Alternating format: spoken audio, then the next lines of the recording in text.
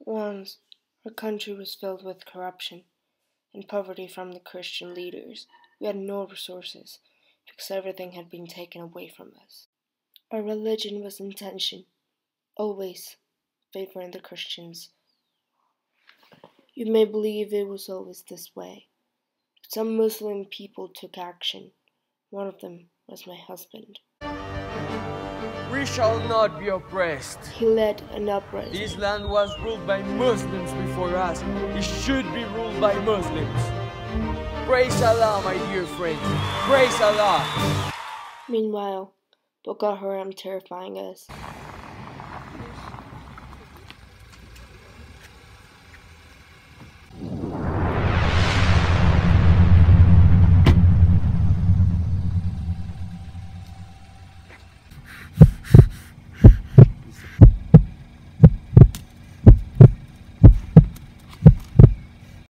You have failed Allah. You have failed Allah. Allah Akbar. To the car. Fast. Fast. Go inside. Go inside.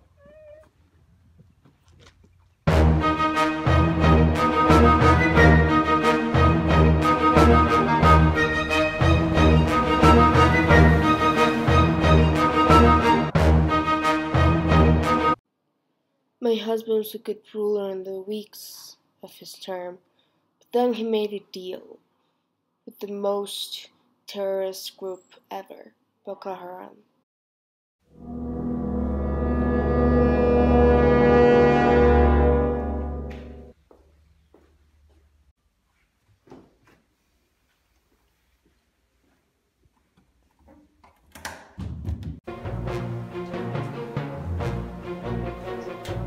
Towards a brighter future for Nigeria.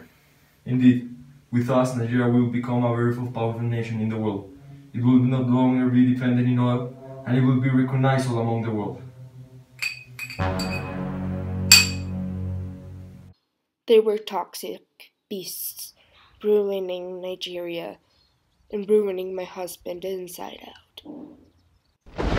They imposed the Sharia law, and everything wasn't as before. Meanwhile, things at home were falling apart. My husband didn't love me anymore. He abused me, tortured me, and used me.